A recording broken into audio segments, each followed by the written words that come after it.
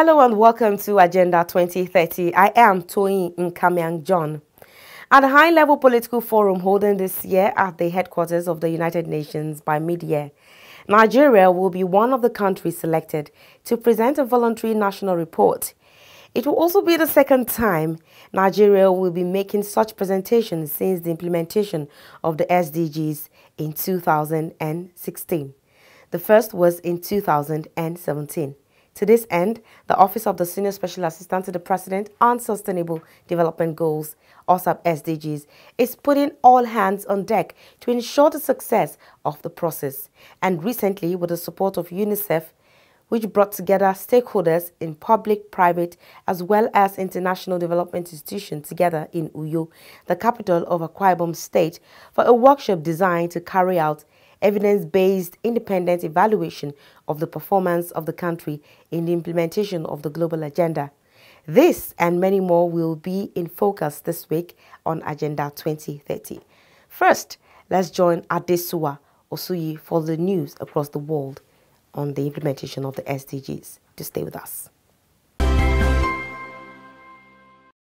Kenya is set to become a global leader in renewable energy with the recent launch of a project described as Africa's largest wind farm by the country.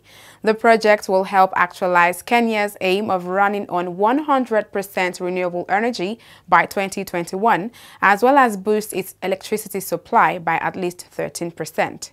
Speaking at the launch of the project, President Uhuru Kenyatta said the sprawling wind farm of 365 turbines on the shores of Lake Turkana in northern Kenya was designed to give more Kenyans access to electricity at a lower cost. Kenya has made great strides in renewable energy in recent years and is considered one of the few African nations making progress towards clean energy.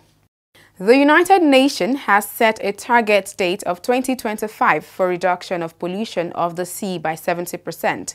In line with this, an Indonesian man, Gary Bengchegeb, has started a movement called Make a Change to help the Indonesian government tackle its problem of garbage emergency by removing trash before they get to the oceans. The movement, partnership with German tech startup Plastic Fisher, is installing innovative trash barriers called floating trash booms in Bali River to intercept and collect plastic bags, cups, and other pieces of trash before they get to the ocean.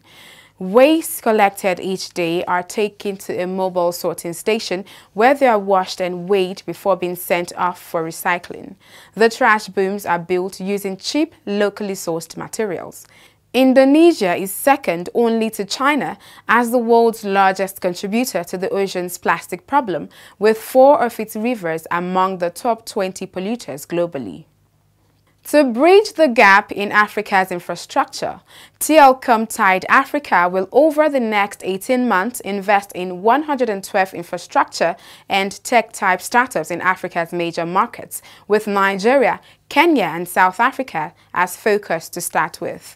The Tide Fund, which is Telecom's initiative for African technology environment, will invest between $500,000 and $10 million in startups, depending on the stage of development of the organizations. The investment thesis will be guided by a mission to fulfill 3 United Nations SDGs: decent work and economic growth, tackle inequality, and support for innovation, goals 8, 9, and 10. Around the world, 1 in 4 persons are faced with dangerous water shortages, while women and girls bear the burden of collecting water for most households in dry environments. To help combat this, U.S. company Zero Mass Water has invented hydro panels that make drinking water from sunlight and air. The hydro panels have a special material that absorbs water from air. The panels heat up with sunlight and turn the moisture into vapor, which then condenses into water. The collected water is fortified with calcium and magnesium for taste, and each panel can collect about 300 bottles per month.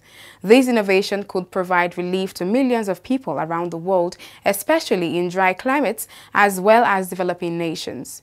The panels can be placed on the ground or on a rooftop and have been installed in more than 35 countries. Vertical and horizontal partnerships are major requirements in the implementation of the SDGs.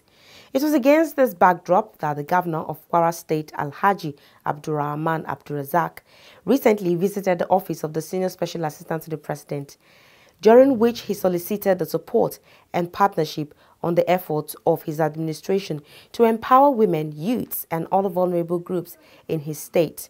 Speaking during a meeting with the Senior Special Assistant to the President on SDGs, Princess Adejoke Orilukwe Adefulire, the governor said his government is committed to the 2030 agenda of leaving no one behind, as it has already demonstrated with the appointment of high number of women into his cabinet and the replication of the social investment program of the federal government. The basis of any government or any government administration is the SDG goals. Without setting those goals for an administration, you're bound not to achieve anything. So that's why we've said our first program must be to key into SDG goals and also to see how the federal government is going about it. Being a new administration, we follow the track record of the federal government. So that's why we said first thing is to embrace SDG goals and everything else will flow. Part of those goals, indirectly, is we looked at the federal government's social investment program, which has indeed worked very well. During the campaign, in villages, towns and villages, local governments, we see direct beneficiaries of the federal government program. The money, trader money, money market, conditional cash transfer, Empower. We saw its effectiveness, and thereby we had to go and domesticate the same program and pass a bill in our State House of Assembly. In the health sector, it's the federal government agencies, the federal teaching hospital at the University of Ilorin, and the federal medical centers and primary healthcare centers are the backbone of the healthcare in the state. Unfortunately, the state had abandoned its responsibility in the healthcare sector to the extent that probably only 5% of hospitals have running water. And so it's just a shame, but we're keen into it. We'll do the right thing and reestablish healthcare from the primary healthcare basis right to the tertiary institution. But importantly, poverty has to go. Poverty, hunger. If we eradicate poverty, there will be no hunger, as you've said. We're also keen to the conditional cash transfer for elderly and the widows. We need to embrace our people and build a safety net so that no one is left behind. When you leave people behind, then you're creating crisis for the government. I believe the women are the future of Africa. Given the right opportunity and given the chance, women will take us to where we're going. Women are the pillars of our society. So that's why it wasn't difficult to have a cabinet dominated by women. And we're seeing the effect now. They are dedicated and delivering the services which we need. In her response, the Senior Special Assistant to the President on SDGs, Princess Adejoke Orilukwe Adefulire, said her office is always open to partnerships and collaboration. And while commending the governor on his achievements so far regarding women empowerment and ensuring gender equality in his cabinet, she encouraged the governor to continue to make efforts towards the girl-child education, which she described as the most potent tool for the eradication of hunger, poverty, and unemployment. We have to work together as a family. We have to work together as a country, especially working with the subnational government, the state government, and the local government, where the problem actually resides. So we need to work with you closely and vertically and horizontally so that we can tackle the root cause of poverty, root cause of unemployment, provide job opportunity through industrialization and through agriculture and through manufacturing. So, and to also empower women and get more of our children that are out of school back in school. So it is only when we do that and make our environment safe and partner with the private sector that we can be boasting that we are achieving sustainable development. And if we achieve sustainable development, everybody will be happy. In a bid to scale up financing for the implementation of the SDGs in Nigeria, the Office of the Senior Special Assistant to the President on SDGs, in collaboration with the United Nations Development Programme, UNDP, recently brought stakeholders together for investment mapping for the SDGs.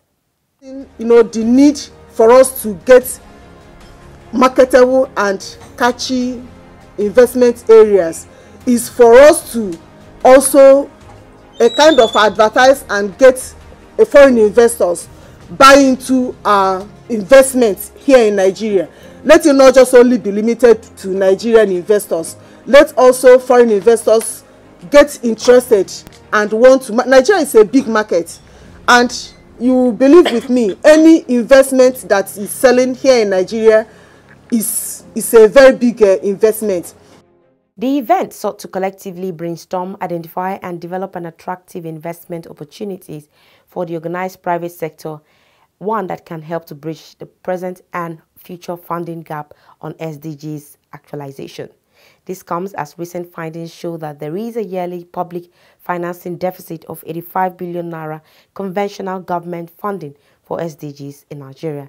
Speaking at the event, the Senior Technical Advisor to the Senior Special Assistant to the President on SDGs, Bala Yunusa, reiterated the need to develop an integral approach to financing the SDGs in Nigeria, emphasizing that government cannot provide for all the funding needed to fund the 2030 agenda.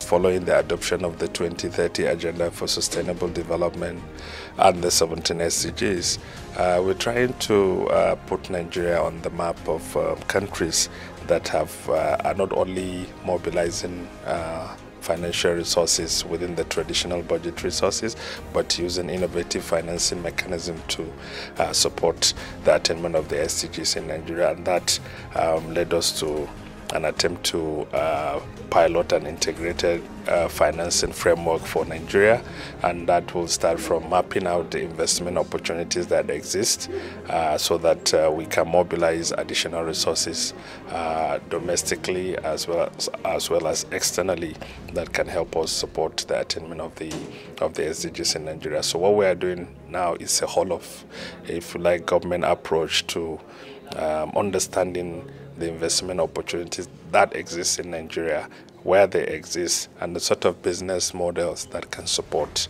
that investment to happen. Participants gave more insights. The SDGs investment mapping is basically an initiative specifically under the broader SDG Impact UNDP program. And what it aims to do is channel all private resources, well, domestic and international, directly into the SDGs. There's about 10 years left to achieving the SDGs, and the financing gap is still very huge.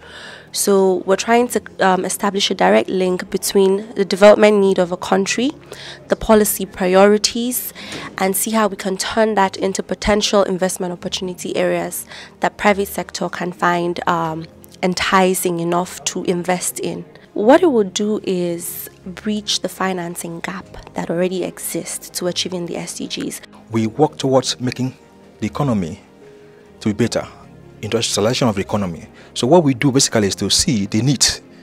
We work with Manufacturers Association of Nigeria, to see their needs. We do industrial visit to see what do they need, how do they get their raw material. We work to improve those raw materials.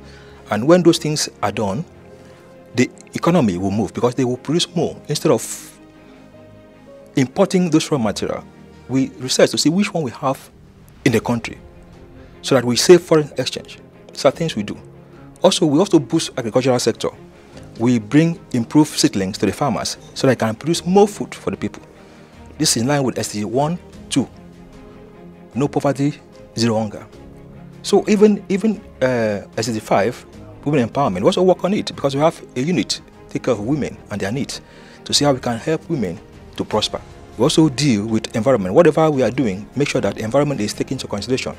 The processing method industry adopt is very important so that you don't harm the environment while you are trying to make money.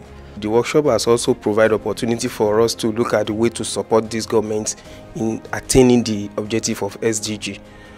And we know that to achieve this SDG objective, based on the past experience and what we have in MDGs, so Nigeria needs to up to 83 to 85 billion US dollars annually to finance the key priority projects under the SDG project. We all know that the financing of SDGs is a key aspect because especially in developing countries, the financial resources required for achieving SDGs is enormous. And one aspect of this initiative is to bringing investment from elsewhere. And in this regard, we have this initiative called SDG Impact, where we try to broker the partnership between the government and the private sector. The initial step is to map the policy and development priorities of Nigeria at the national level, the state level, and sector level. Participants at the 3-day intensive workshop deliberated and reviewed actions on what has been done and what is left to be done, especially with regards to the prioritized SDGs, which are SDGs 1, reducing poverty, SDGs 3, on quality health and well-being for all, and 4, on quality and inclusive education. Findings from the workshop will also help in preparation of the Nigeria's voluntary national reports due for presentation at the United Nations High-Level Political Forum scheduled for July this year. We have a report. Key stakeholders at the 3-day workshop evaluated Nigeria's performance on the 3 prioritized SDGs. SDG 1, which is strictly tied to the National Social Investment Program, NSIP, and to the ERGP. SDG 3 links to the Nigeria Strategic Health Development Plan, and SDG 4 implemented through the Nigeria Education Sector Strategic Plan. As the first country in the Global South to have embarked on this process, Nigeria had the opportunity to present its experience at the July 2017 United Nations High-Level Political Forum, a yearly meeting of United Nations member countries designed to support implementation and review of the 2030 Agenda for Sustainable Development held in New York. Nigeria will also be at the forum this year to show the world its progress towards the implementation and actualization of the SDGs in all facets of its national development. Findings from the independent evaluation workshop are therefore expected to yield valuable experiences that will assist in the acceleration of the goals in Nigeria, improvement in government accountability, and also provide evidence-based information to include in the voluntary national report. The main instrument identified by the Agenda 2030 for follow-up and review of the SDGs and their targets. Speaking at the workshop, the Senior Special Assistant to the President on SDGs, Princess Adejoke Orilokpe Adefulure, pledged to work with all stakeholders to ensure the achievement of the 2030 Agenda of leaving no one behind. Princess Adejoke Orilokpe Adefulure also called on all Nigerians to join the present administration's drive to move 100 million people out of poverty in 10 years. My personal commitment to the success of this evaluation exercise and the overall achievement of SDG in Nigeria. You can continue to count on my support anytime, anywhere, and as we commence the decade of action for the people and the planet, as we deliberate, to discuss, to review the actions, and to evaluate what was done and what is to be done in preparation for the voluntary national report and other activities towards the implementation and achievement of SDG in Nigeria. All hands must be on deck to join and to support Mr. President, the President of Nigeria, who has made commitment that 100 million people will be moved out of poverty in the next 10 years. Mr. Bala Yunusa, Senior Technical Advisor in the Office of the Senior Special Assistant to the President on SDGs, in his contribution, noted that evaluation is essential for holding government accountable to citizens and other stakeholders. He therefore noted that the evaluation workshop was designed as a transparent process of assessment of the direction taken by the government towards the achievement of the global goals and the outcomes. The senior technical advisor also noted that with the evaluation, other countries can see the steps taken by Nigeria and the successes that have been recorded and may decide to follow the same steps in their implementation of the SDGs. Nigeria has a huge implementation context for this 2030 agenda.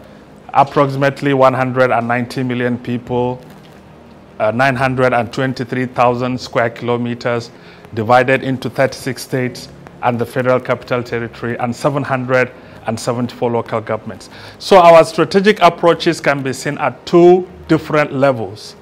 At the national level, we work with federal ministries, departments, and agencies to ensure we mainstream the relevant SDGs into our sectoral policies and plans. Participants at the workshop were of the opinion that implementation of SDGs should be part of government's political program, consequently, should be aligned with national priorities. They also emphasized that while it is important to take actions towards the achievement of the goals, periodic evaluation of national efforts and progress as carried out at the workshop are also essential to measure progress. The difference with monitoring is that we not only, in evaluation, we not only produce data and evidence, we underline the reasons behind those data and evidence, and for doing that, it's important an analysis of what works, for whom, why, and under what circumstances. And that is the peculiarity of evaluation. That's a value added of evaluation. So it's not just important to produce data, but to interpret the data in a way that we understand what are the types of changes that we are making, who is being benefiting from those, etc. The focus of the SDGs 3 evaluation to assess the effectiveness and impact of the health sector strategic plans contribution towards achieving SDGs 3 healthy lives in Nigeria and learn from past experiences and state comparative advantages. The SDG addresses all the three dimensions of development, namely the economic, social, and then environmental. And achieving these SDGs will contribute to healthy population. Goal 3, which is to ensure healthy lives and promote well-being for all at all ages. That is the goal we're going to look at, essentially. The evaluation is for goal 3. Remember, you can always watch this program and other episodes by subscribing to our YouTube channels on youtube.com/FreshNewsTV and youtube.com/Agenda2030TV. You can also watch the program live on Facebook. Just log on to www.facebook.com/FreshNewsNG and www.facebook.com/Agenda2030TV. Follow us on all our social media platforms at Agenda2030TV on Facebook, Twitter, and Instagram. Remember to drop your comments and share with your contacts. Do use the hashtag Agenda2030 and hashtag Agenda2030TV. And that has been the size of our program this week. Do keep a date with us next week as we bring you another refreshing episode. I am Toyin Nkamiang John. Thank you for staying with us.